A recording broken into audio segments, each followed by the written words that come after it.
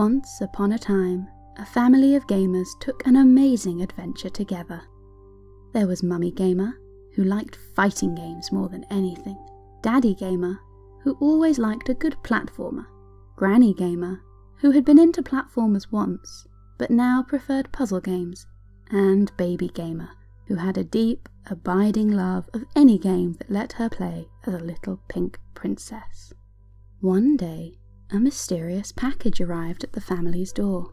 It had been a long day of birthday parties, carpet stores, and home renovations. The gamers all needed to blow off some steam. Daddy Gamer seemed particularly excited by the package. He'd had to work really hard to find this new toy, and he was eager to fire it up and share it with everyone. That said, he wasn't sure whether anyone would really like it. It was a device from a bygone era, with ancient games that felt very simple and blocky compared to the more modern experiences that the family were used to. Together, the family huddled around the new console. Daddy and Mummy were both amazed at just how tiny it was. It was so cute and small, almost smaller than its own controllers. With excitement, Daddy flipped on the switch, and the machine came to life. All at once, an enormous glowing portal burst into existence, and the family were all sucked through, into a mysterious realm of pixels, bleeps and bloops. This world was old-fashioned and archaic, but that didn't stop it from being absolutely beautiful. In fact, the whole family marvelled at the pretty worlds before them, stretching endlessly in all directions. This was a pixelated playground of adventure and wonder, and in no time at all, the family spread out, each finding their own fun experience that perfectly suited their needs. Granny found her game first.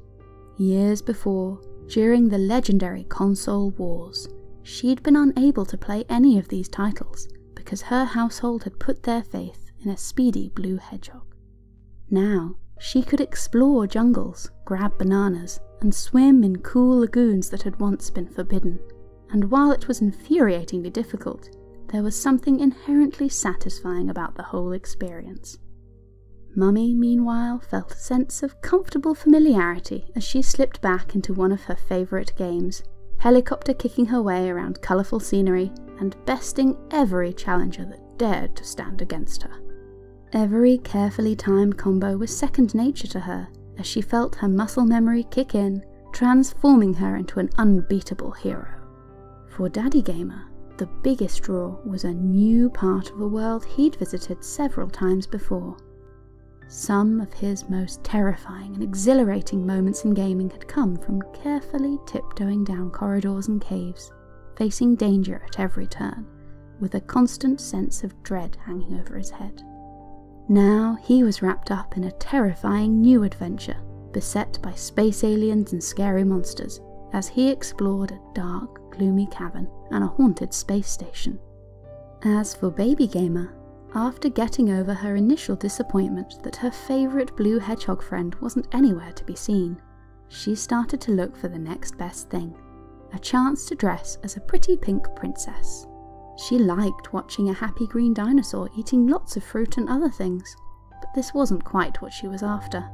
She also thought that Granny's monkey friends were fun, but where were all the princesses?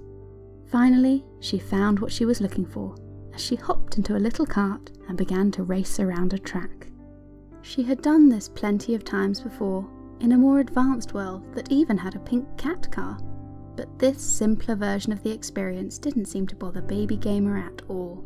This game had a princess, and it had racing, and that was enough to make it a lot of fun. "I want to be a winner!" she called out as she bumped endlessly into the barrier to one side of the course. Mummy and Daddy came to help, and together they pushed Baby Gamer across the finish line. She clapped with glee as she sped forwards and immediately wanted another turn. There was still a lot to explore, and plenty of doors left unopened, but the family all agreed that this tiny little portal into an older gaming world was worth having in their home. Quite aside from anything else, it had given them all a chance to play together, have fun, and enjoy one another's company.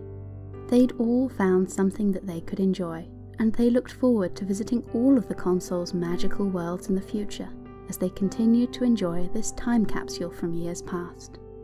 The moral of this story seems to be that just because something is old, it doesn't mean it's no longer worthwhile. There's a lot of fun to be had in travelling to faraway fantasy worlds, but what makes things most enjoyable is when we get the chance to explore them together. At the end of the day, as much fun as it is to play games alone, everything becomes so much more enjoyable when we can do it as a family. The end.